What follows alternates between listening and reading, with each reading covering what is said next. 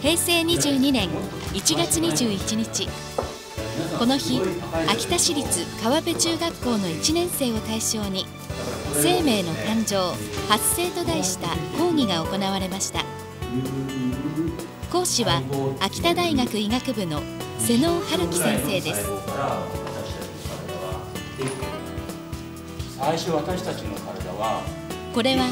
身近に理数系を実感し進路に役立ててもらおうと、秋田大学が開発実践する中学校理科の教育プログラムの一環として行われました。生命の歴史って40億ぐらいあるんですよ。40億。講義では生命が誕生する仕組みのことや、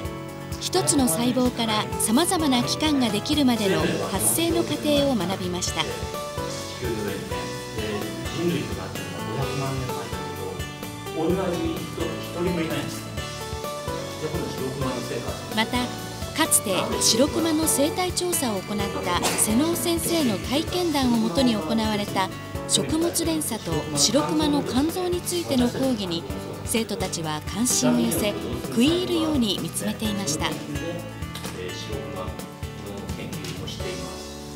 昔、北極探検隊が白熊の肝臓をシチューにして食べたら、痛みが多すぎて何人も死んだりしています。同じ細胞を見てるんですよ。だからこの細胞も、それからこの細胞も、それからこの細胞もみんな同じ細胞なんです。でも方法が違えばえらい違うでしょ。